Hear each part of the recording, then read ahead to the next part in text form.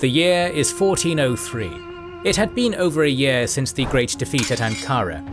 For the last 12 months you have seen your world turned upside down by the Timurid onslaught. The countryside and the endless farmlands of your homeland have been put to the torch, along with its great towns and villages. Many of your loved ones have either been killed or taken away to the east as slaves. After a long day of salvaging the last memories of your loved ones in the burnt remains of your former home, you hear the sound of thousands of men marching in unison coming from the town square. As you get closer to the noise, you are confronted by cheering crowds, and off in the distance you see soldiers marching with flags and banners you haven't seen since last summer.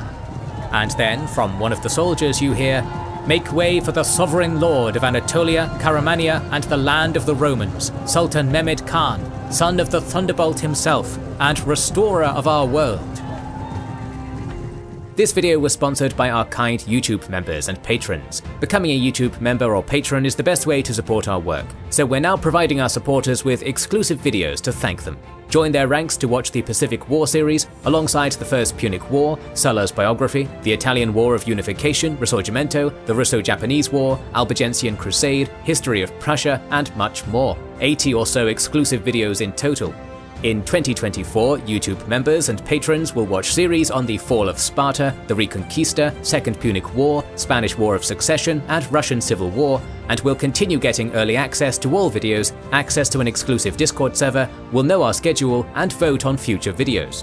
YouTube member and patron support allows us to keep the majority of our videos free in a world where YouTube monetization income is very uneven. If you want to support our work, join their ranks today via the link in the description and pinned comment. Thank you.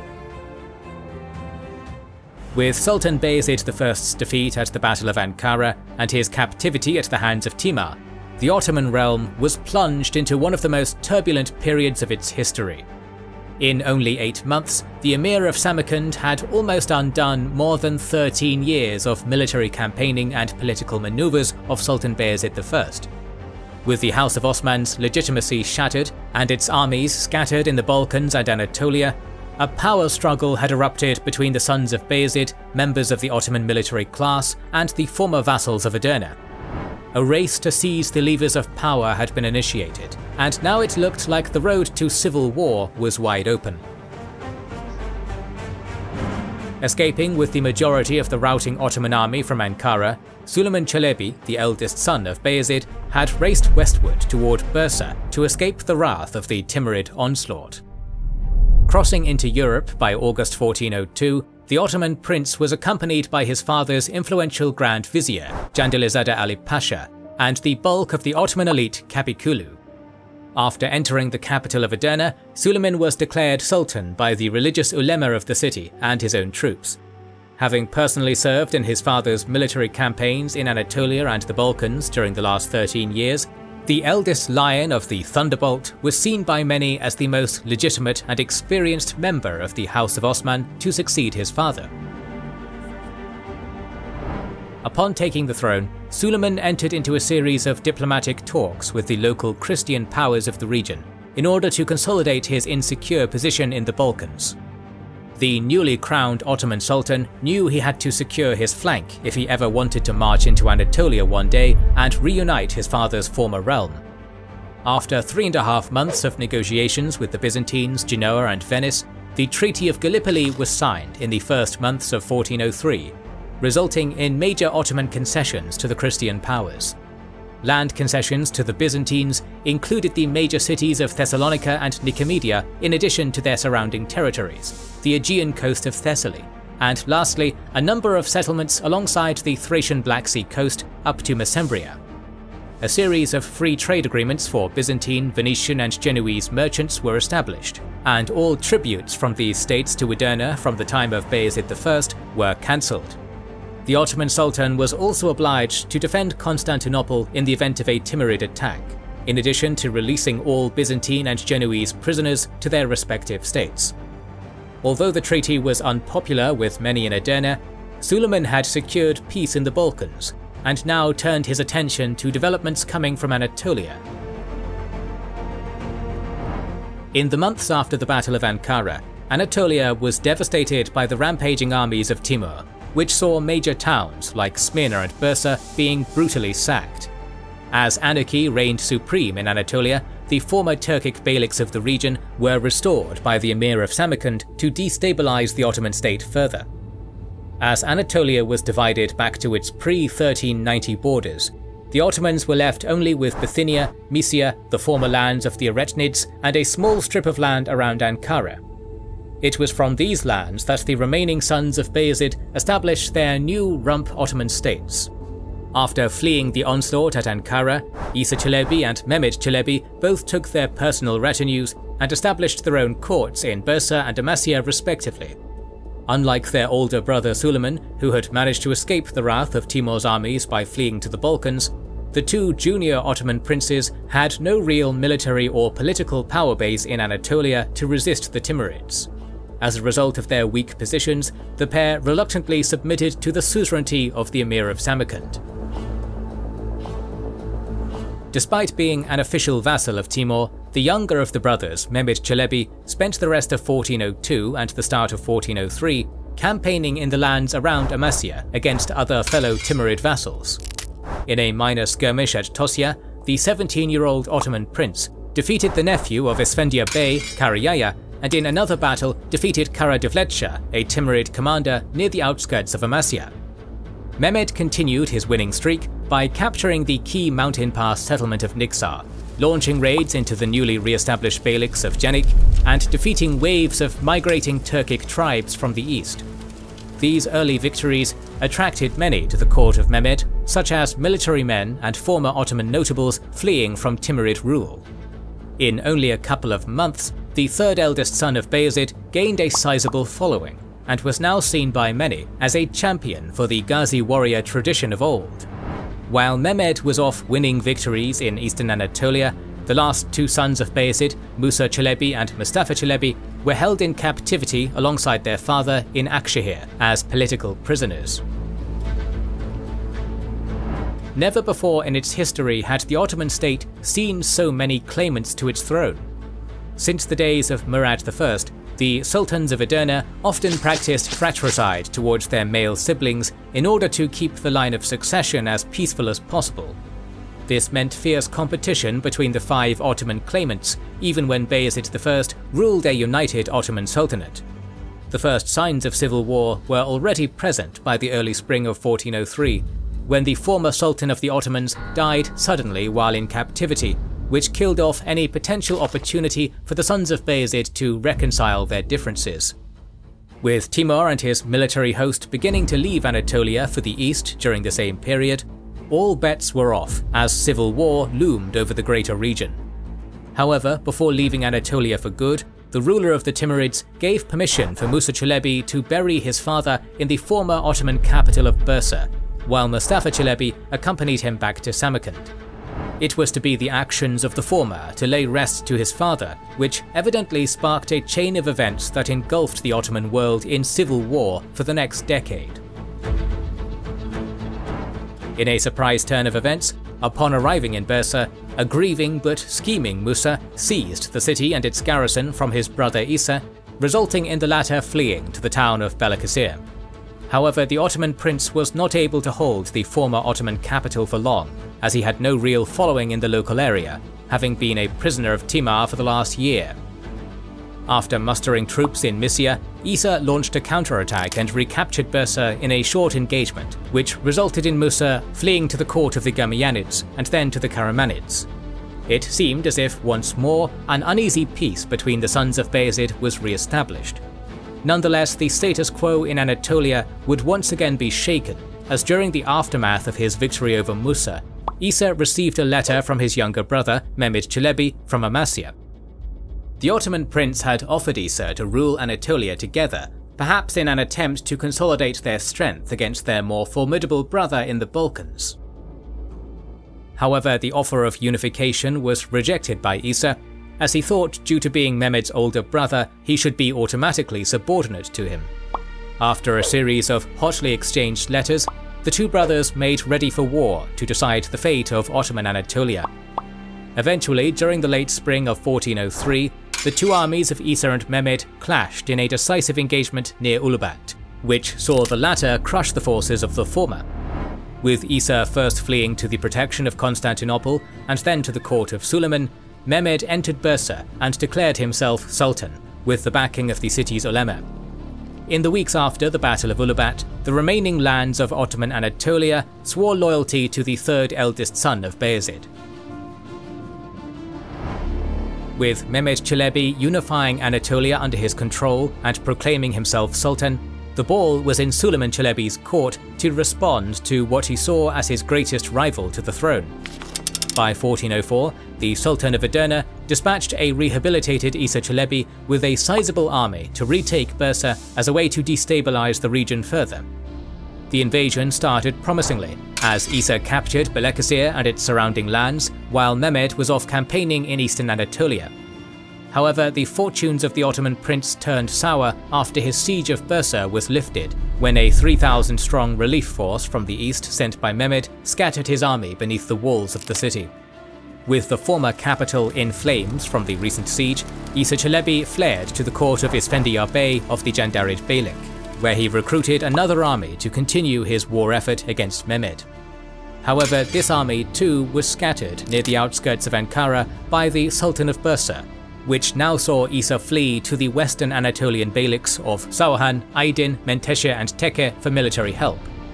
The Turkic beys of the region all saw Mehmed as a greater threat to their newly won independence, and so supported the weaker side of Isa. After months of assembling a large host, the Ottoman prince once again attacked Bursa, but was defeated again in 3 different engagements between 1404 and 1405. Failing to get military assistance from the Karamanids and having no army left to take Bursa back, Isa Çelebi went into hiding in Bithynia. However, the Ottoman prince was found by Mehmed's agents during the fall of 1406 and was killed while at a Turkish bath in Eskişehir. With the defeat of Isa in the east and the Balkan front remaining stable after the Treaty of Gallipoli, Süleyman Çelebi and his Grand Vizier Candilizade Ali Pasha made plans to launch a massive campaign against Mehmed. The Sultan of Edirne had with him the bulk of the elite Ottoman Kapikulu corps on his side, and so had the advantage over Mehmed's exhausted Turkoman Ghazi army, which had spent the last 3 years campaigning around Anatolia. Launching his campaign in the spring of 1406, Süleyman and his forces quickly captured all of Bithynia and Mysia alongside the major cities of Bursa and Ankara. In addition to capturing large portions of Ottoman Anatolia, the eldest son of Bayezid defeated and scattered Mehmed's army near the town of Yenişehir, resulting in the latter fleeing to Amasya. It seemed like, in only a couple of months, the Ottoman realm would be united under one ruler once more. However, by the winter of the same year, Süleyman's campaign into the region stalled in momentum when his much-trusted Grand Vizier passed away in Ankara due to natural causes. Ali Pasha had been instrumental in organising the main Ottoman bureaucracy in Edirne to support Süleyman in the early days of the interregnum, and had been vital in the military successes of the last half-year. The cessation of conflict caused by the Grand Vizier's death gave Mehmed some time to conclude an alliance with the Karamanids, which saw him reunite with his younger brother Musa Çelebi, who had lived at the court of Mehmed II Bey since his defeat to Isa in 1403. These new political developments brought new life into Mehmed's struggle for the Ottoman throne, and so the civil war dragged on. The war in Anatolia had effectively become a stalemate by the year 1409, so Mehmed decided to employ the very tactic that Süleyman employed on him years prior. Sending Musa to create chaos in the Balkans, Mehmed wished to destabilize Süleyman's realm, like he had done so with Isa against him. Taking a ship from the Jandarid Beylik, Musa landed on the Thracian Black Sea coast, where he immediately began to contact the Ottoman marcher lords and Christian leaders of the local region. Before we discuss the fruits of Musa's diplomatic scheming, let us go back in time to see the political developments of the Balkans during the last 7 years.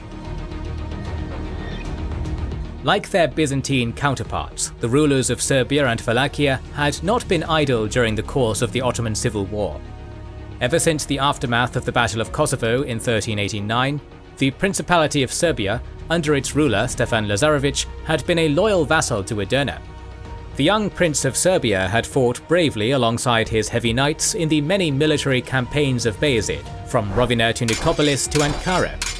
However, in the aftermath of Timur's crushing victory at Ankara, Stefan and his retinue of Serbian knights escaped westward and found themselves in Constantinople at the court of Manuel II. Most likely as a way to establish an alliance between their two states, the Roman Emperor bestowed the Serbian prince with the highly coveted court title of despot, which was only reserved for the family members of the imperial dynasty. Returning from the Battle of Ankara as the despot of Serbia, Stefan had spooked the newly established feeble regime of Sultan Çelebi, as Ottoman power projection in the Balkans had greatly diminished after the defeat at Ankara.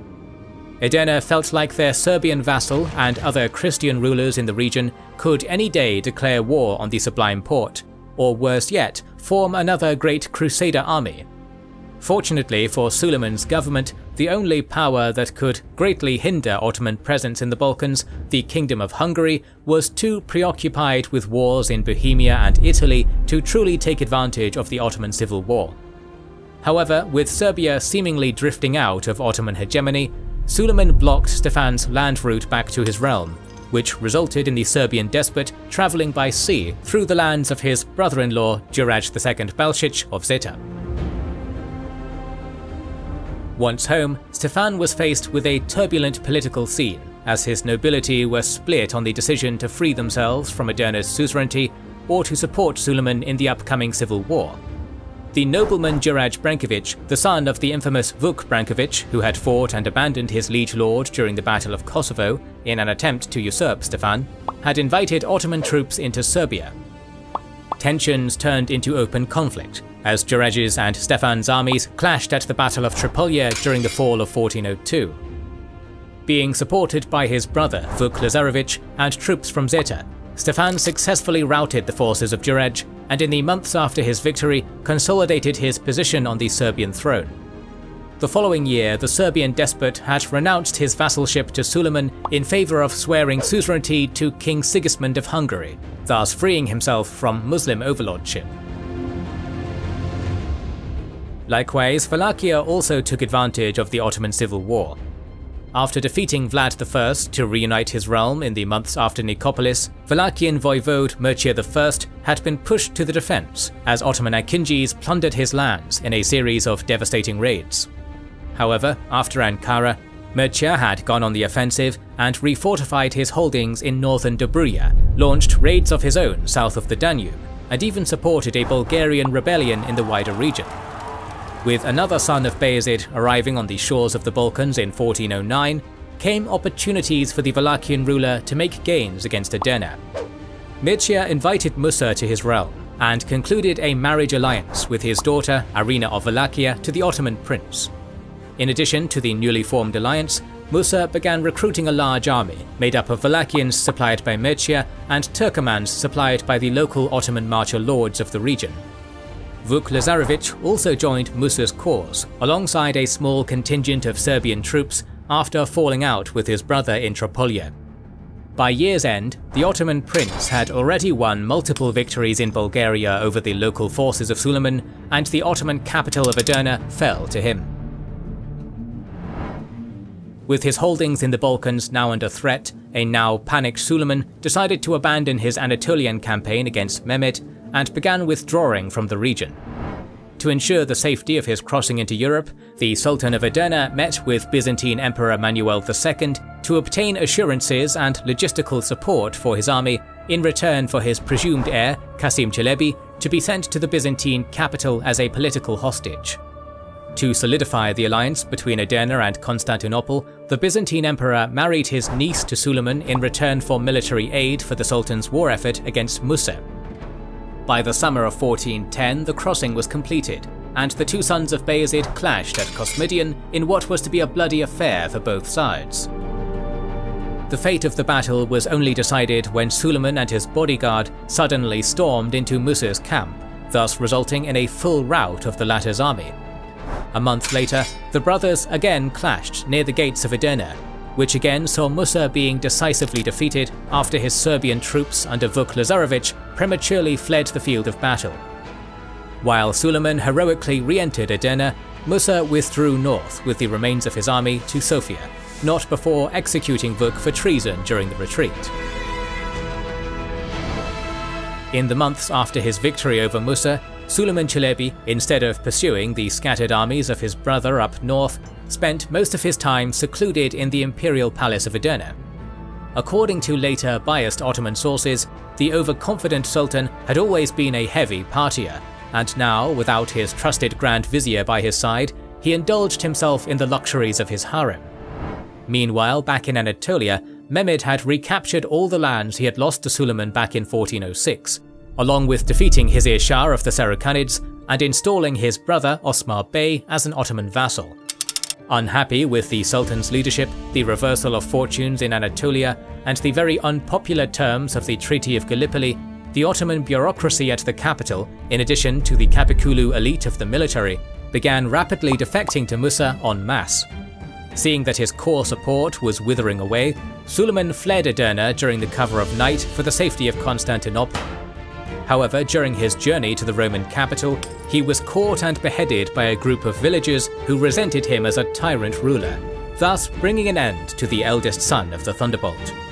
By the start of 1411, Musa entered Edirne, thus only 2 claimants for the Ottoman throne were left. In the days after entering the Ottoman capital, Musa began to distance himself from his subordination to Mehmed and declared himself as Sultan in front of the city's populace. Now in power and sharing his father's relentless temper, Musa went on a path of revenge and declared war against Serbia and the Byzantines for their past transgressions against him. While Ottoman Akinjis began raiding southern Serbia, the new Ottoman Sultan continued his father's work of blockading Constantinople, while he himself suppressed a Bulgarian rebellion led by the son of the late Tsar Ivan Stratsimir, Constantine II. With his capital city under blockade once more, followed by the sudden fall of Thessalonica and the various coastal settlements of Thrace and Thessaly, Manuel II began negotiations with Mehmed Çelebi to form a united front against Musa. Agreeing to reinstate the Treaty of Gallipoli once he was in power, Mehmed and his army crossed the Bosphorus with the aid of Byzantine ships, and clashed with his brother west of the Roman capital at the Battle of Injez in the spring of 1412.